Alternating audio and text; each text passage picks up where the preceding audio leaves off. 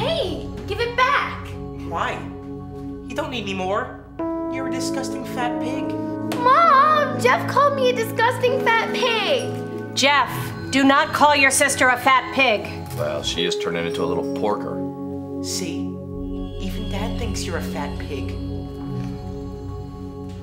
I was teased a lot because I'm overweight. But we still eat it anyways. Actually, some vegetarians eat fish. A lot of it was behind my back, but then a lot of it was also to my face, which made me feel terrible. Hi. Hi. Wouldn't it be quicker if you just smeared that on your thighs? Yeah, can you say carbs? You're so big, you're blocking the sun. Wait, you got a little chocolate right there. I know I'm not the only one. This sort of thing happens all the time.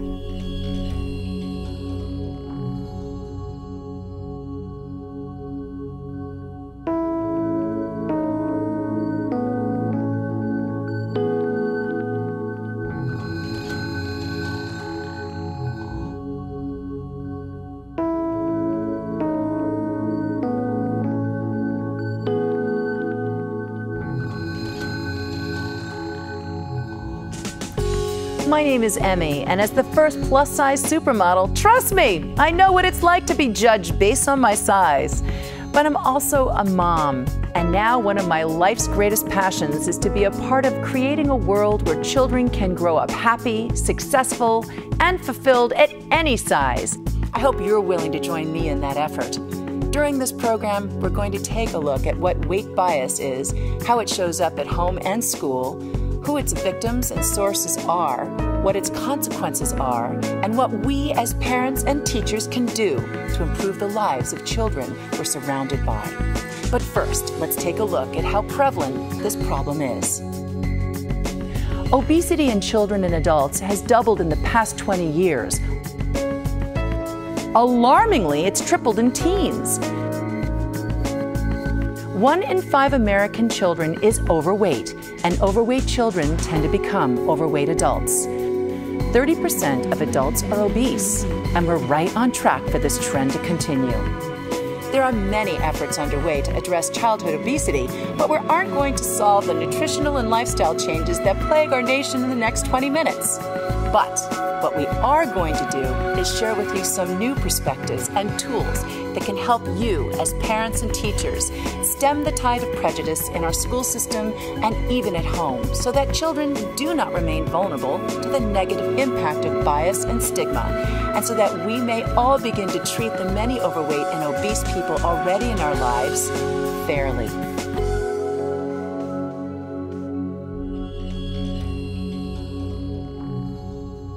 Hey, Ralph, what's that, your lunchbox? Ralph, I know.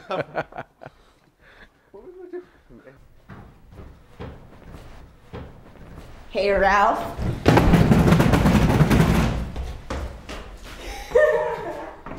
Peers are frequent perpetrators of weight bias, with school being the most common setting. Teasing can be in the form of verbal and physical aggression, as well as social exclusion. Many students face this torment daily. It takes a toll on their emotional and physical health and reduces their quality of life. One study even found that the quality of life for obese children is as low as children with cancer.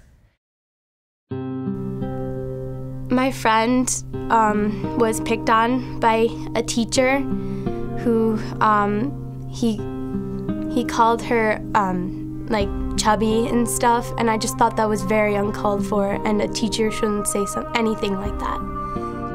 24% of overweight boys and 30% of overweight girls experience prejudice in middle school. That bias doubles in high school, where 58% of adolescent boys and 63% of adolescent girls are the victims of peer teasing. Oh God, here comes the earthquake. I've heard my friends talking about a girl who's only slightly heavier than me and like making fun of her, and it makes me wonder what they've said behind my back. Unfortunately, attitudes towards weight among children worsen over time. We know that Weight bias begins as early as age 3 in preschool and continues throughout elementary school, middle school, high school, and even college. So overweight and obese children are vulnerable targets of weight bias throughout their educational careers. Studies show that children as young as 3 years old view overweight peers as mean, stupid, ugly, unhappy, lazy, having few friends, and undesirable as playmates. This all just based on the size of their bodies by 3 years old.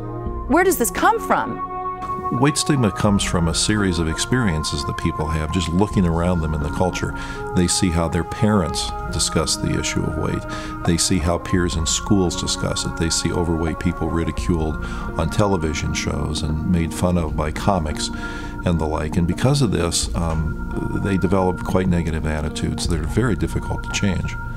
By the time that children are in high school and college, they are experiencing multiple forms of weight bias, not just verbal comments or physical aggression, but also relational victimization in the form of social exclusion. A lot of people assume that overweight people are dumb or lazy, but most of the time that's not the case. In fact, I do well in school, I get good grades. I'm part of the drama program. I exercise and I dance after school, so in most cases, it's not true. People are afraid of what's different from them. And so by making them as less of a person, then I guess they feel empowered. Behind their back, they might talk about, oh, look at that shirt she was wearing. Her stomach's popping out and everything. I can't believe she'd even think of wearing something like that. They'll just say like all these like fat jokes about like wide load coming through and all this stuff, and it hurts me to see people getting treated because I see how sad they are. Most of the comments I get from them, because some of them are my friends, they say they heard comments like that before and you just get used to it. And that's a problem, that you're getting used to it. That's something you're not supposed to get used to. From nursery school through college, overweight students experience ostracism, discouragement, and unfortunately, even violence. For overweight students, the school experience is one of ongoing prejudice, unnoticed discrimination, and almost constant harassment. Overweight children are more likely than normal weight children to be victims of bullying. Obese children aged 12 to 16 are more often the victims of repeated group aggression or mobbing. And sadly, as a defense mechanism, some of them resort to becoming bullies themselves because they have nobody to turn to for support or help. I've seen a couple kids that have been teased turn into bullies because they basically are trying to get back at everybody that has teased them and even people that haven't teased them. And it's just they want to put on this tough guy reputation, and it just turns them into a bully. The diet and beauty industries bombard us day in and day out with the myth of the achievable, perfect body, perpetuating the cultural premium we place on thinness.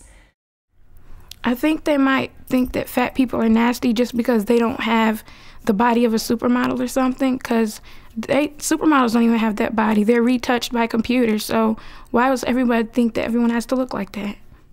Clothes shopping is one of my least favorite times of year, like going back to school and having to get a new wardrobe, and lots of times the clothes don't fit.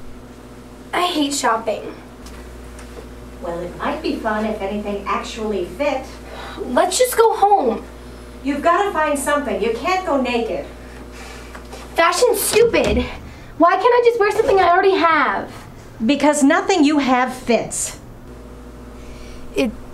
It makes me feel so, like, ugly. Weight stigma, blame, and intolerance are not constructive motivators for weight loss. They can actually have the opposite effect. Our research shows that social pressure and stigma do not motivate weight loss and in fact have the opposite effect. For example, we surveyed over 2,400 adults who were overweight and obese and asked them about their experiences of stigma. And we found that people reported coping with stigma by eating more food and refusing to diet. My parents try to be supportive, but most of it just makes me feel worse. They say things to try and get me to lose weight, but it doesn't help at all, and it kind of makes me want to eat more. Victims of weight bias are more susceptible to loneliness, depression, anxiety, low self-esteem, poor body image, and suicidal thoughts and behaviors. Look at this list. Is this what we want for our children? Certainly not. But this is what weight stigma gives them, a quality of life that no parent would wish for their child. We also know from research that children who experience weight bias are more likely to engage in unhealthy eating behaviors like binge eating and are more likely to avoid physical activity, both of which may only reinforce additional weight gain and obesity. Ramifications of stigma on quality of life continue into adulthood. One study that I found particularly alarming was that women who were overweight as children or teenagers still suffered significant wage penalties, even after they lost the excess weight. Weight bias is very socially acceptable in North American society. It's rarely challenged and it's often ignored. And as a result, overweight and obese individuals have very little support when they confront weight bias, and as a result may internalize negative stereotypes and blame themselves for the negative attitudes that they see. The stereotypes that characterize overweight and obese people as dumb, unsuccessful, stupid, or lazy simply aren't true. Think about the overweight people already in your life, family members, friends, co-workers, children.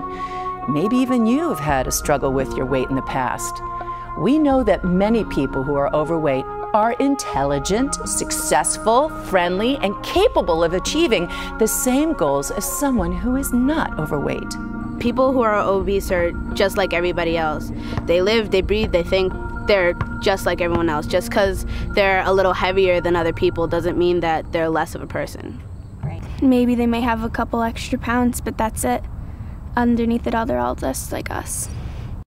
Expressing negative attitudes towards obese people has become one of the last accepted forms of prejudice and can be as hurtful and difficult to counter as racial prejudice.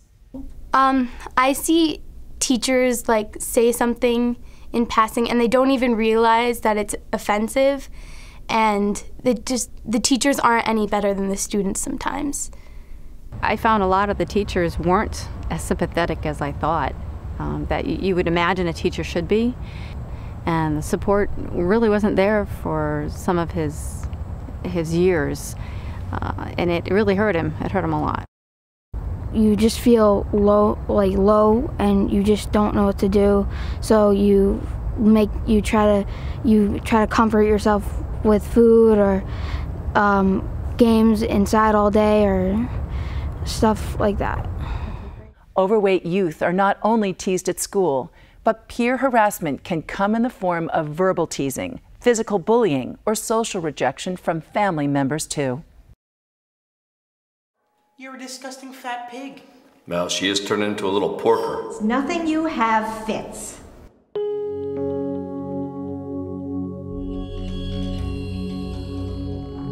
What if your child is the victim of weight bias? Here are some suggestions of ways to talk to your child about these issues and find ways to intervene, offer support, and help your child cope.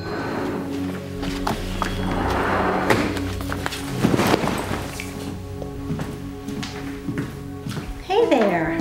Hi. How was your day? It was alright. Just all right? Yeah? I think one of the most important things that needs to happen between a parent and a child is open communication.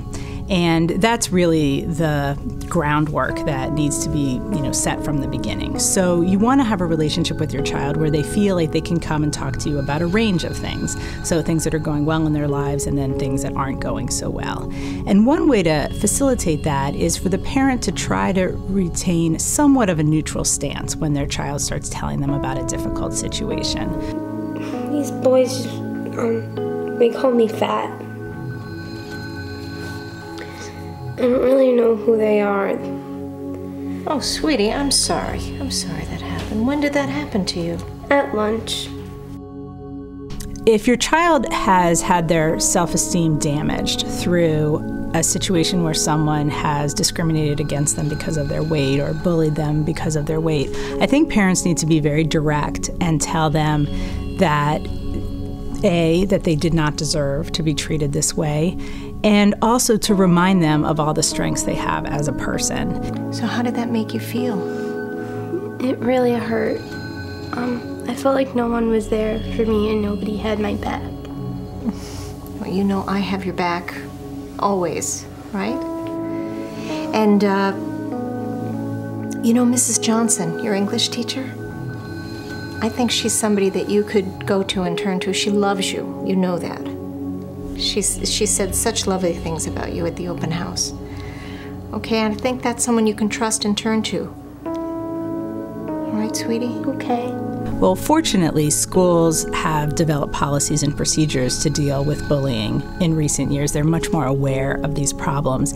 So it makes sense for the parent to work with their child on a plan to go to the school, talk with a guidance counselor, a principal, maybe a trusted teacher, and really think about the best way that the child should handle themselves in school to avoid future situations. So, what can we do? At home or in the classroom? As parents and teachers? There's a lot we can do. The first step to changing any stereotype or eradicating prejudice is to be aware. Start paying attention to your own attitudes about weight. Educate yourself about the causes of obesity so that you will be informed, so that you can help your children and students understand the various causes of obesity. The causes of obesity are very complex. It is a combination of genetic factors, environmental factors, psychological factors, and it's important to recognize that so that when we look at someone and we see whatever their body weight is, we don't make assumptions about their behaviors based on that information. There's genetics involved. It's not just like eating too much, because I eat better than a lot of the people that I know. And I exercise more. It's just the way I am. Another thing that people can do, parents and teachers in particular, to change the environment of our children is what we call avoid fat talk. And fat talk kind of goes like this. It's when one person says, "Oh, I feel so fat today," and then the other person says, "Oh no, you're not fat, I'm fat, look at my thighs." And then the other person says, "Oh no, your thighs look great, I'm the one who's really fat." This is a problem because when people talk this way, they are communicating to children, number one, that your body size is a very important thing, and number two, that how you feel on any given day is going to be related to whether or not you're feeling fat that day. Be alert to both overt and subtle forms of peer harassment that occur in the classroom or on the playground, and intervene when you see weight-based teasing. Encourage your students to intervene and stand up for their peers. Hi. Hi. Wouldn't it be quicker if you just smeared that on your thighs? Yeah, can you say carbs? What's your problem? What are you, the pig's keeper? Just leave her alone, okay? Fine, whatever. My brother saw people making fun of me at school one day, and he came and he stood up for me. And it makes me feel good to know that somebody accepts me for who I am. One problem right now is that it's very rare for children to see role models who are not very thin or do not have an ideal body type. So one thing that parents and teachers can do is they can really seek out those sorts of individuals and hold them up as role models for children. So they can look in the media, they can look into sports or other celebrities and find people who can serve as role models and really represent very diverse body types. Be sensitive to situations of potential embarrassment for overweight students.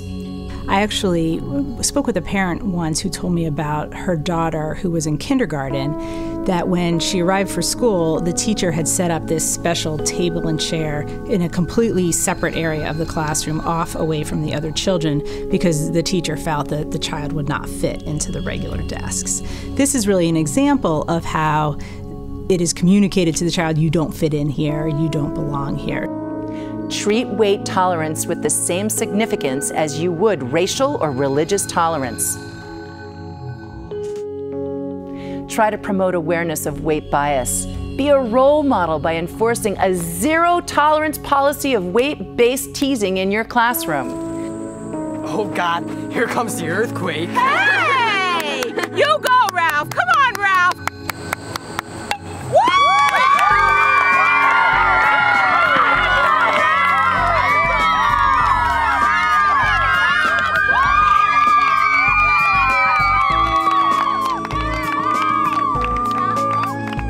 the Rudd Center, we work hard to eliminate the problem of weight bias.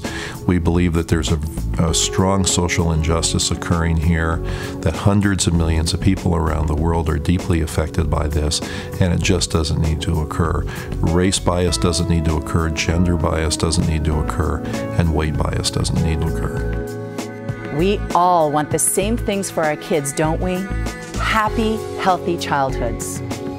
Thank you so much for joining us today and in the future as we strive to improve the quality of life for our kids through not just physical activity and nutritious eating, but by creating a world where we all can be successful and fulfilled at any weight.